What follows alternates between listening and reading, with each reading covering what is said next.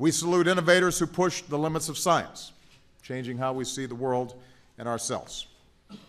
Growing up, Sally Ride read about the space program in the newspaper almost every day, and she thought this was the coolest thing around. When she was a PhD candidate at Stanford, she saw an ad for astronauts in the student newspaper, and she seized the opportunity.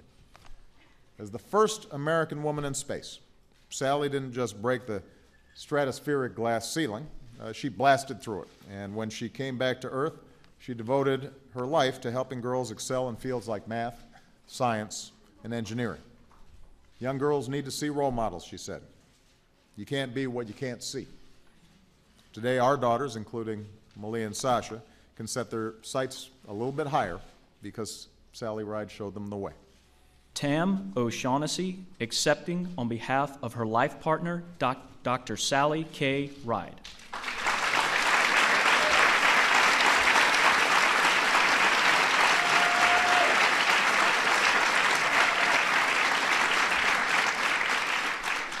"30 years ago, Dr. Sally K. Ride soared into space as the youngest American and first woman to wear the stars and stripes above Earth's atmosphere.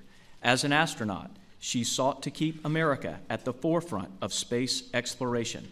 As a role model, she fought tirelessly to inspire young people, especially girls, to become scientifically literate and to pursue careers in science, technology, engineering, and math.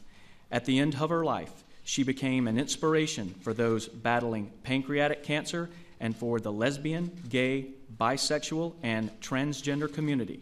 The tale of a quiet hero, Sally Ride's story demonstrates that the sky is no limit for those who dream of reaching for the stars.